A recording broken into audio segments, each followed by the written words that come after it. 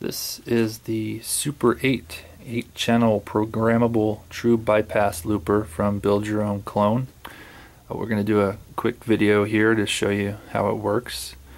Right now we're in loop mode, and when you're in loop mode it works just like any other normal true bypass looper.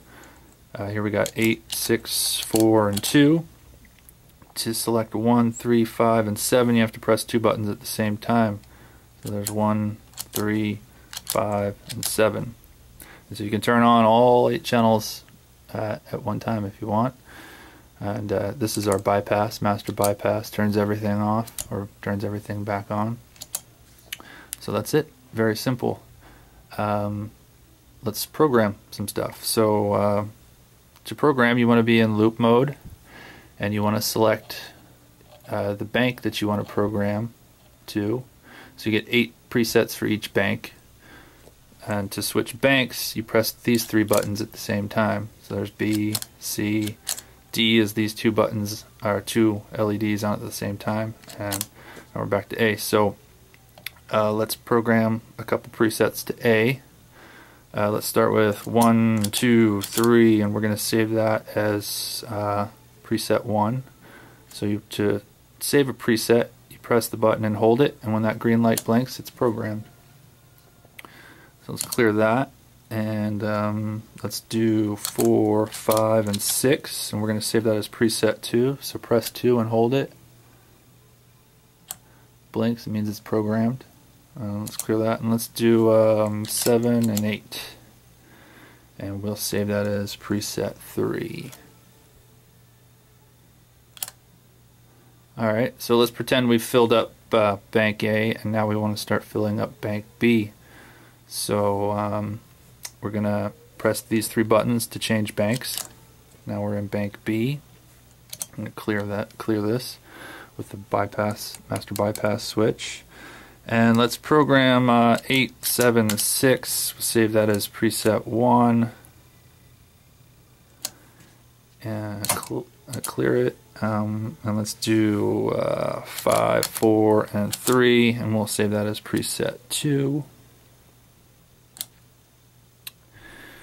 And let's pretend we filled up B. Let's switch over to C, bank C now. Let's do 8, 6, and 4, and 2, and we'll save that as preset 1. And let's switch over to bank D and clear that, and let's do 7, 5, 3, and 1, and we'll save that as preset 1 in D as well. Alright, so let's clear that. Now the last thing you need to learn how to do is switch over to preset mode, and to do that you just step on these 3 buttons at the same time, and you'll see that toggle there. And when you switch back and forth between preset and loop mode, it remembers what your settings were the last time you were in the previous mode. So if we go back, it'll switch back to, we were in bypass when we switched over, so turns everything off to what we had when we were in loop mode. Now we'll go back to preset mode. So last time I was in preset mode, I was in preset 2 with these guys on. So alright, so let's switch to our bank A. Alright, we're in bank A, and let's go to preset 1, and preset 1 in bank A should have been channel 1, 2, and 3. So if we press 1, there it is. Preset 1, channel 1, 2, 3. Preset 2 in bank A should have been 4, 5, and 6. There we are, preset 2, 4, 5, 6. And preset 3 in bank A should have just been 8 and 7. So let's see. There we are, preset 3. Alright, let's switch to bank B.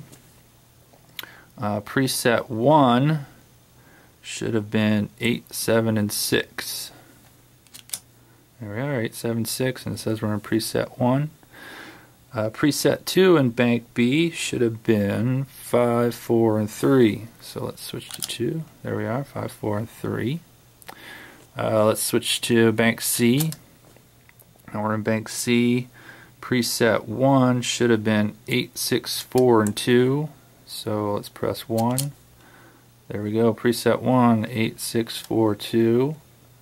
And to bank D, preset 1 should have been 7, 5, 3, and 1. 7, 5, 3, 1, and we're in preset 1.